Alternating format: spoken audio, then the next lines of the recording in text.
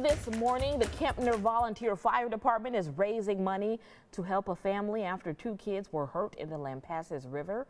Kempner Volunteer Fire Department has started a meal train and are asking for donations to help the 9-year-old and 15-year-old boys who suffered fractures among other serious injuries after the riverbank collapsed on them as they played on Saturday.